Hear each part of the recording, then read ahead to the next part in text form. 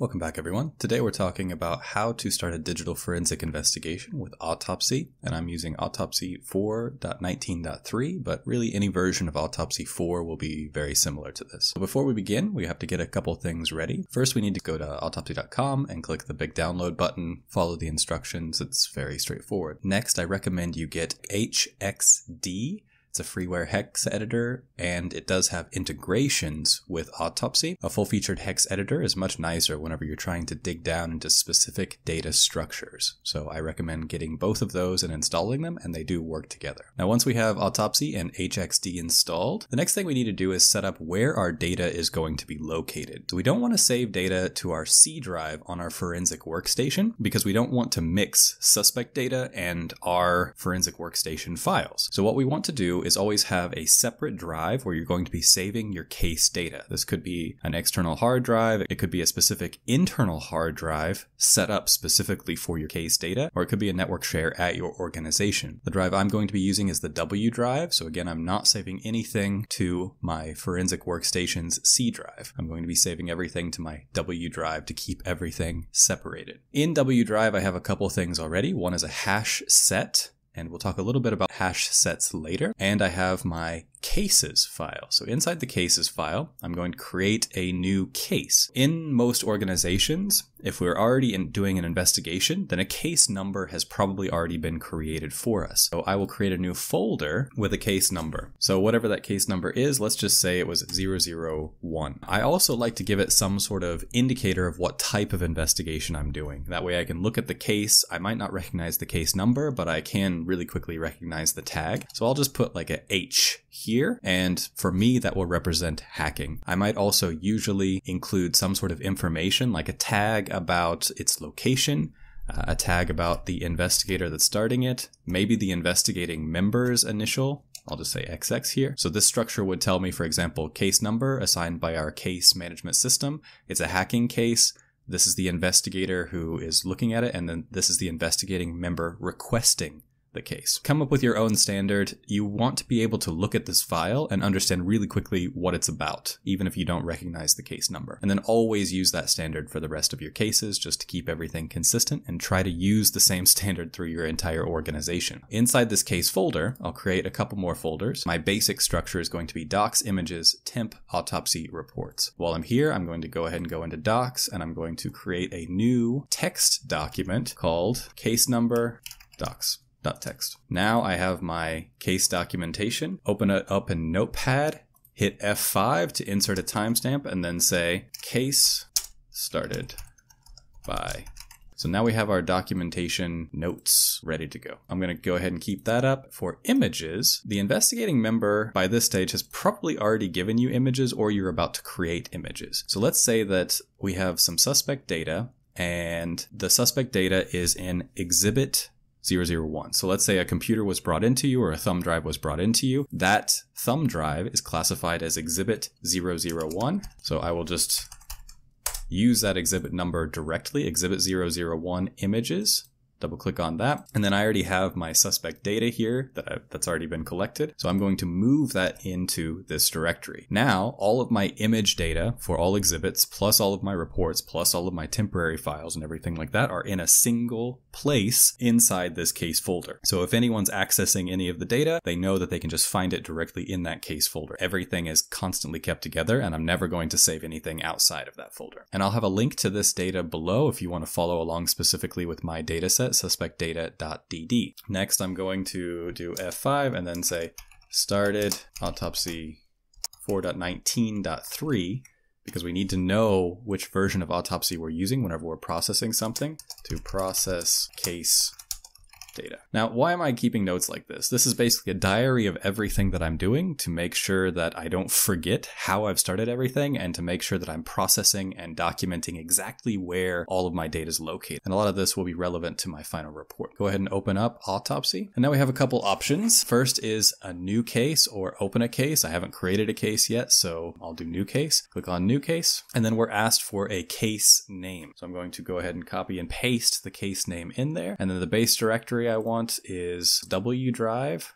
cases and then the case name, and I'm choosing autopsy as my base directory. That way all of the autopsy case files are stored inside that autopsy folder. Click select. So now I have the case number, I have cases and autopsy, and then the case type is single user. There's also multi-user that's possible. You have to set up a network, including some servers on that network, and then multiple people can connect to the same case at the same time and start processing and analyzing different data sources in that case. It takes a little bit more to set up, but it is very useful in real laboratories. For now, we're just going to do single user, which means everything is going to be processed locally and only you will have access to that data. Confirm that the case data will be stored in the following directory. I'm going to go ahead and copy this string, and then in my documentation, say F5, autopsy case data directory set to this location. So I give the full path consistently. And one reason that I'm using the case number for my paths is because I want whoever's reading these notes to see that it's always in the same directory. I want to be able to very easily show that I'm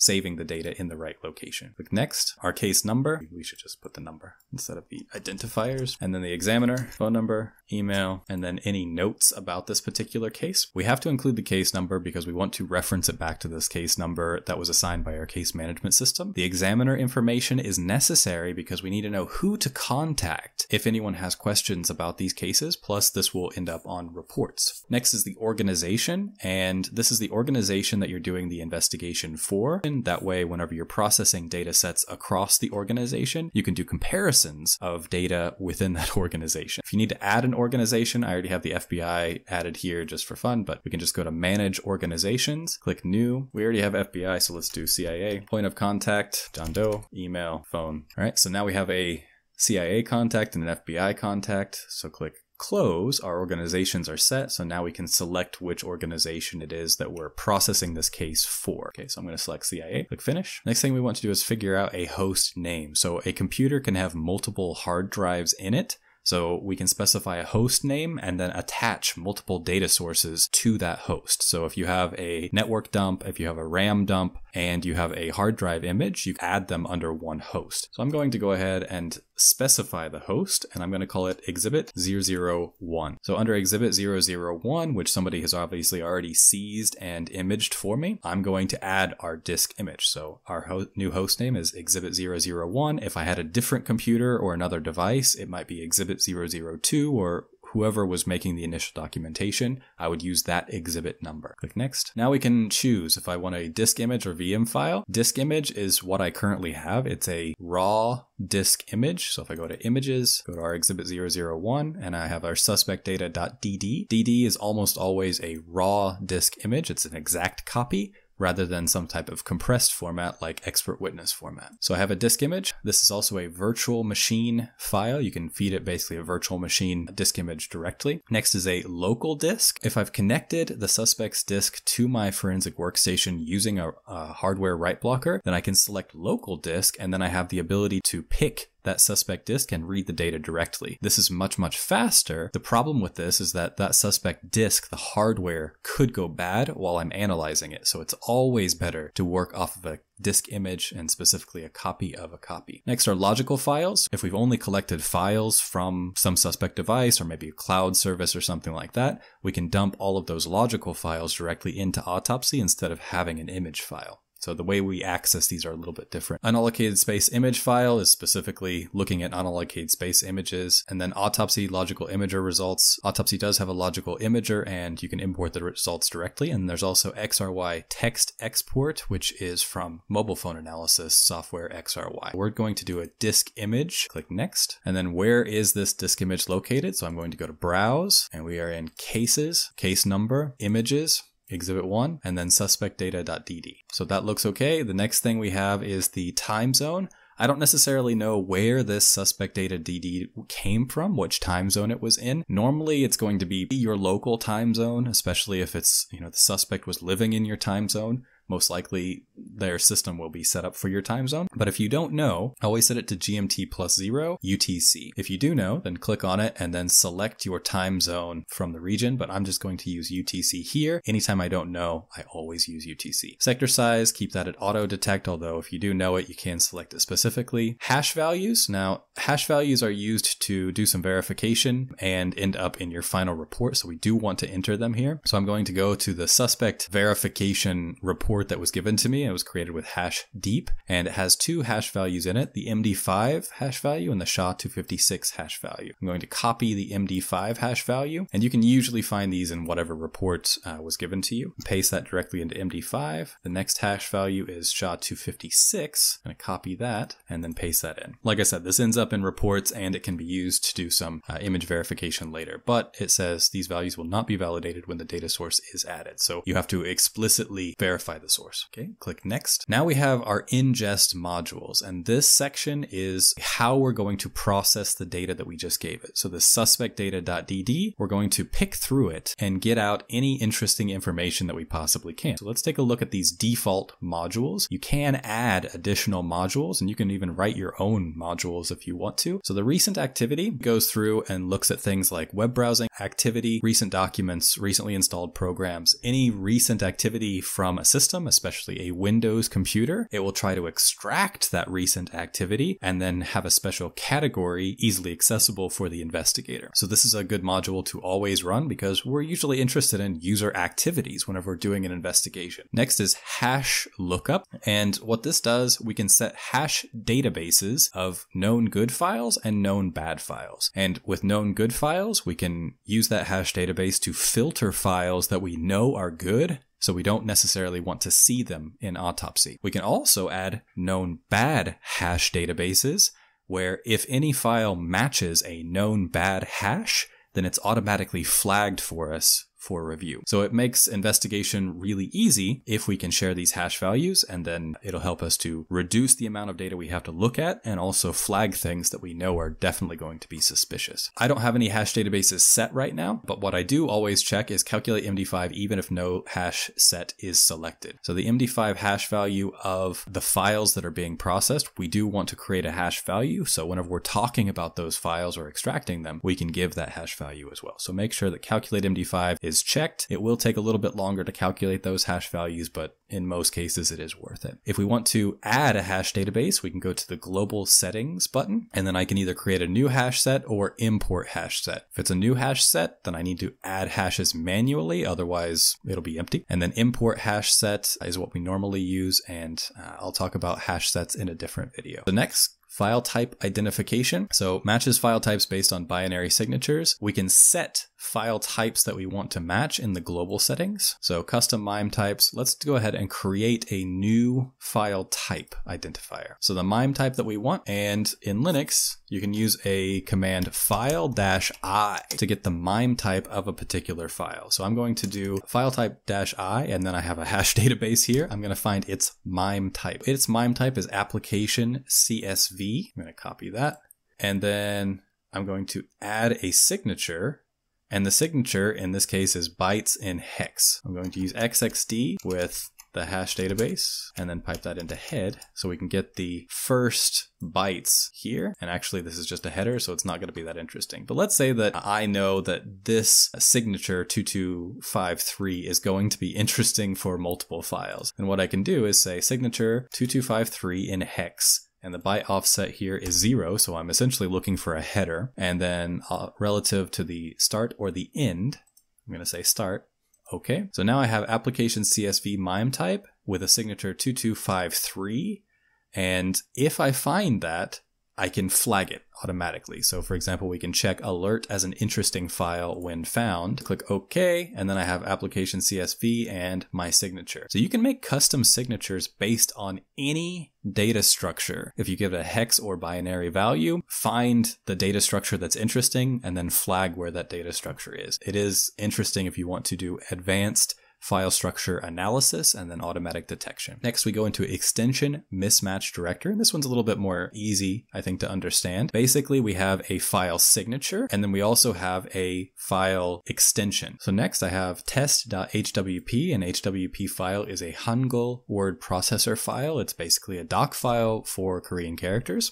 If we do file-i test.hwp, I can see it's an application/xhwp file type, and then we have the HWP extension. So that's actually what we would expect to see. But if I find the XHWP file type and the extension is not HWP, then I know something is suspicious. That's essentially what this extension mismatch detector is doing. So here I can select what types of files I want to check. Check only multimedia and executable files will make things run much faster. But if somebody is trying to hide a file, you might want to check all file types. They might be naming like a doc file to a JPEG, and then whenever you double click on the JPEG, it doesn't open because it's actually a doc file. macOS and Linux use the file header to understand how to open the file, but Windows uses the file extension. Next, go to global settings, and then we can see the file types. This is the file header type.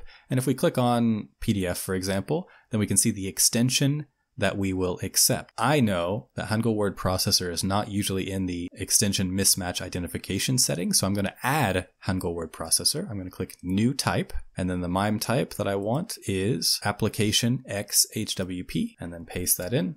Okay, application XHWP, and then I want to add a new extension that's acceptable, and it's HWP. So now, if it finds an application XHWP and it doesn't have a HWP file extension, it will flag it as a suspicious file extension. Click OK. Now we have our extension mismatch detector. Next, embedded file extractor. This is fairly straightforward. There's a lot of files that are actually compressed like zip files essentially. And what this will do is go in and decompress everything, take everything out of the file, and then index all of the files that were inside the compressed file. So we want to keep that checked pretty much all the time. Picture analyzer, same thing. We're looking at images and extracting things like EXIF information from JPEGs. EXIF information is really useful because it might have locations, it could have timestamps, it could have, editing programs that were used to modify the picture, the camera settings. So we definitely want to keep picture analyzer. In most cases, it's very relevant. Next is keyword searches, and you can do quite a few things with keyword searches. By default, they have phone numbers, IP addresses, email addresses, URLs, credit card numbers, and credit card numbers, URLs, email addresses, and IP addresses are all fairly universal. Phone numbers by default are set up for the US style phone numbers, so you might want to modify that if you're looking for other phone numbers. By default, it's also only looking for Latin basic, so we will need to modify that if we want to support other character sets. Okay, then we have the option to enable optical character recognition, and this looks at images and attempts to extract text from those images. Really, most of the time we want to turn on optical character recognition. The problem is that optical character recognition takes quite a bit longer. So if you enable it, it will take longer to process all of this, but you will be able to search for images with text in them, which is extremely useful in most cases. If you know you're looking for certain types of keywords, make sure you select these boxes. I usually turn on optical character recognition because I found it so useful. And then now we need to go into global settings and configure some settings for this. What we can do is set up first our keyword lists. So I might create a new list and it might be called, for example, drugs. So I want to search for any keywords related to drugs, and I can add as many keywords as I want here. And I can do, for example, a new keyword. So I added 2 keywords here, and then I can do exact match, substring match, or regular expression. To make sure I don't get too many false positives, I'm going to do exact match. You'll get a lot fewer results, but also fewer false positives. And then we have regular expression matches. Regular expressions are an advanced form of pattern matching across keywords, an extremely powerful tool in digital investigations. We'll just do exact match in this case. Click OK, and then we can see the keywords that we have associated with our keywords list. As you do more investigations, you'll find that there are patterns and keywords that you get for certain case types. Whenever you detect those patterns, create a new keyword list for that type, and then add those keywords to it and then reuse it in all of your cases. It will save you a lot of time. If you're just looking for English keywords, just click OK. But before we leave, we can go to string extraction, and this is where we can select other character types that we want to include. So for example, I sometimes search in Hangul, Korean characters. So I'm going to enable Hangul, Korean character sets, and you can also enable a lot of other character sets. So if you're trying to search for any other character sets using keyword searching, make sure you enable this first. And this is a global setting. It will be there for the rest of your cases. So make sure string extraction, you're selecting the alphabets you want to use, and then lists, make sure that you create lists for any keywords that you know tend to show up for certain case types. Click OK. Next is email parser, and this just parses out PST or OST files and any other email types that it can try to find. So we usually want to keep that enabled. Encryption detection, this tries to find encrypted container files using entropy testing. This takes a very long time. If you have a good reason to suspect that encryption is being used, you might want to keep it on. Otherwise, if you uncheck it, it will save you a lot of time. Interesting files finder, you can set up what you think are interesting files. By default, we have cloud storage, cryptocurrency wallets, encryption programs, and privacy programs only for Windows hosts. So this is by default set up for interesting files on Windows. If we want to change that, we can either select which categories we actually want to include or go to global settings, and then we can see each category and add or remove programs to it. And we can also create a new set of what we think are interesting files. If there's a program or set of programs that you're looking for and they're always involved in the cases that you're investigating, you definitely want to make a filter to automatically scan for them using these interesting items settings. Click OK. Central repository. This is a really interesting feature in Autopsy. What this does is creates a local database that keeps track of some of the files and activities that you've seen in past cases. If there's a file that you flag in one case, there's another case that you don't think is related to the first case, Central Repository can pop up and say, hey, you've already seen this file and you flagged it in another case. Do you want to take a look at it now? So it can really help you to find patterns over cases. So I highly recommend using the Central Repository because it can show you when there's connections to other cases that you might not have known were there. Now, none of the original suspect data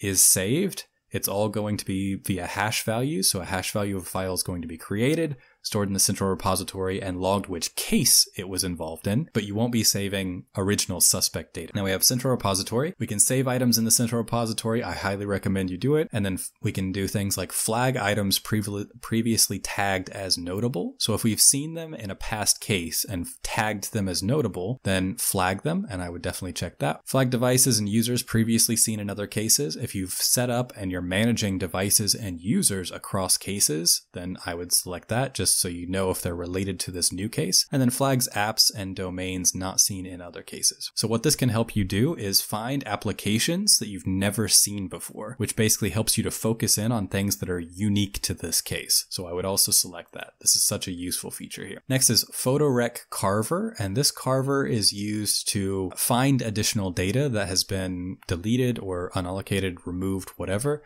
It will try to carve out any of that data and then basically present it back. So we have a couple options here: keep corrupted files or focus on certain file types. A lot of people just want to focus on, for example, JPEG, PNG, or zip. I'm going to just carve everything. Carving everything does take longer, but you possibly get more data back. The PhotoRec Carver is basically for deleted data recovery. It's a really interesting program. Next is the virtual machine extractor. If the image that you're analyzing has a virtual machine inside of it, the virtual machine extractor will extract that virtual machine and then treat that virtual machine as a separate disk. So it's very similar to the embedded file extractor, except it's specific for virtual machine files. Next is data source integrity, and this is calculating the source hashes, verify existing data hashes. Verify data source integrity is just verifying that the hashes that we're dealing with are okay. Remember, we already copied in the MD5 and SHA-256 hashes, so it will try to verify against that. Next is Android Analyzer. Our disk image does not have anything to do with Android, so I'm going to uncheck that, but if you are analyzing analyzing an Android device, make sure it's selected. ALEAP is a great tool for parsing out Android data structures. DJI Drone Analyzer, we're not looking at drones today, so I'm going to uncheck that. Plaso is another forensic tool that's really comprehensive and trying to extract a bunch of different things.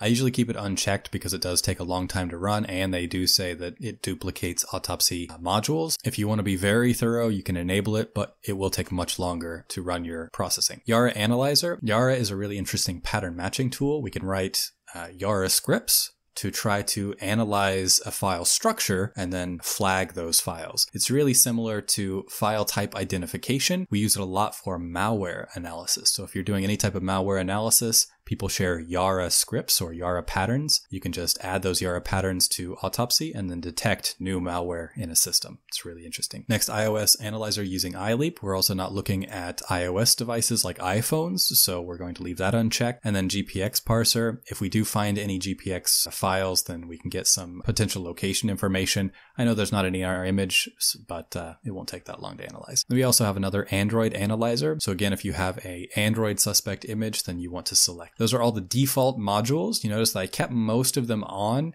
but I try to remove anything that I know that I don't need or that's going to take much too long. So the more modules you enable, the longer processing is going to take. Usually we want to find a good balance between processing everything and taking a very, very long time. So if you don't suspect encryption, remove encryption detection. If you're not analyzing Android devices, remove Android device analyzer, things like that. Just be conservative with how you're running your modules. So now we've selected everything we want to select. We can click next, and now it starts to add the data source and starts processing. You can see in the back, we have some messages popping up and we have this progress bar. If I click finish, the progress is going to be really quick because this image is very small, but now it's processing and now it's done. A normal disk image will take a very long time. So you can expect like a 1 terabyte hard drive of a normal Windows computer to take at least several hours to process, and sometimes up to 24 or maybe even more. We have our data sources. If I expand that, we have Exhibit 001, and that is the device name that I gave it. And then I have one hard drive under Exhibit 001 called suspectdata.dd. If I select suspectdata.dd, I can also expand it and see the file structure, or I can see the files in this main view. In the main view, I can see things like the file name, special attributes, modified time, change time, access time, size, any flags, MD5 hash, SHA-256 hash, MIME type extension, and the location relative to the disk image. If I click on any of these files, then I get the main view in the bottom, or in the application view where it tries to show what the data actually looks like. We also have the hex view where I can see the raw data of the image plus the ASCII view next to it. You notice whenever I'm selecting this, I can launch an HXD if I have HXD installed. So if we click that, then HXD pops up and I get a lot more flexibility in searching with a hex editor like this. So next I have the text view, and we have the indexed text. So this is information about the indexing and the file itself. If I go to strings, then these are the raw strings that I find in the text that are also indexed, and I can do keyword searches over. We can also go to file metadata and see everything like modified time. Again, it's in UTC because that's the time zone that I set. Other occurrences. So if we've ever seen this file before, if I have correlation set up, we can know when this file was seen. So in case X that I had previously, I had source name suspectdata.dd. It's the same suspect image. We have the same file name and hash value. So I have seen this before in a prior case. So once I see this, I can say that maybe our current case and case X are related, especially if this file was a suspicious file. Okay, so other occurrences can be interesting whenever we're looking at suspect files. Most of the time, you're going to be looking at things in application view or hex view. At least that's where I spend a lot of my time. So we have our data sources tree. We have Exhibit 1. And we have one image under Exhibit 1, it's suspect DD. We have all of the files available in the file view, and then whenever I click on them, I have the detailed view in the bottom. And most forensic tools are set up in this kind of workflow. If I was processing a bigger case, we'd also have a lot more things showing up over here. So let's go ahead and look at these views first. So under file views, we have some filters that are automatically created. We can filter, for example, by extension. So images based on their extension. We can also do documents if there's any documents in the folder. So many times in investigations, we want to see all of the images in the system or all of the documents in the system. We don't really care where they're located, but we need to scan through them to see, for example, PDFs and see if anything's suspicious. So using these filters is a really quick way to focus in on just the file types you want. We also have executable file types as well, like maybe we want to know all of the .exe files that are in the system and then just look for anything suspicious there. After that, we can also do it by MIME type. We've talked a little bit about MIME type so far, so we can either do applications, images, or text. So same principle as by extension, except this is using the file header instead of the extension. So next is by deleted files. So we can have files deleted from the file system that were able to be recovered, or at least partially recovered. And we have all data that was recovered, whether it was in a file system or not. So under file system, we have 4 items. Under all, we have 6 items. And you'll notice that those 4 items are also in the all items, but we have these 2 extra carved files that are available that were probably carved out of unallocated space. If you have carving enabled, you might see more in all. Make sure you check what data has been carved. Next, we can also filter by file size. So by default, we can do 50 to 200 meg, 1 gig, and 1 gig plus. So sometimes it's interesting to filter and say, hey, only show me the devices that are over 1 gig because maybe they're encrypted containers containing a lot of interesting information. Or, if you have an Excel file that's like 16 gigabytes, that's very suspicious. So you might just want to take a quick look at anything over 1 gig, and sometimes it can lead you in a direction. All of these are meant to give you a quick view into odd situations and odd data that might stick out at you. Next is data artifacts. I didn't have very much data inside this disk image, so we don't really have any data artifacts that were carved out, but all of the ingest modules that we selected, if any of them got a hit, it will show up in data artifacts or analysis results or OS accounts. So since we don't have an operating system on this disk image, they don't show up here, but this is essentially the filters that will show all of that information. So one workflow that I normally do, once an exhibit's been added, we have our suspect image and it's been indexed, processing has mostly been done. Then what I tend to do first is keyword searches. We might have already had our keyword lists, but now I'm going to do keyword searches specific to this case. Keyword lists have general keywords that might be relevant to a similar case type. Keyword searches will be specific to my individual case. So I know, for example, that this disk image has something related to cats. So I'm going to do cat, I'm going to do an exact match, and then I want to search suspectdata.dd, and I'm going to save the results. So I'm going to click search, and then what happens is we have our analysis results, we have our keyword hits for cat show up, so the string literal keyword search, we can expand that, and then we have our search for cat, and it's a string literal. So now I have a filter set up for that particular keyword, and now I can go through and look for anything that I think might be interesting. So let's say that I think this image is interesting. The next thing that I would do, if it's related to our case, is right click on it and go to add file tag. If I know it's related to the case, I would probably do either bookmark or notable, depending on what type of file it was, depending on how it was related to the case. So let's just go ahead and bookmark it. And then we find another picture. Let's say that I know that this image is definitely related to the case and it is notable. So I'm going to add file tag and then go to notable. What we tend to do is tag items that are related. That way we can filter out the related things and then build our story around those tagged items. So your report will refer to those tagged items and then say why they're relevant to your case. All right, next, so keyword search cat, it gave us 8 results. Next, I'm going to do a keyword search again for cat, but it's going to be a substring search.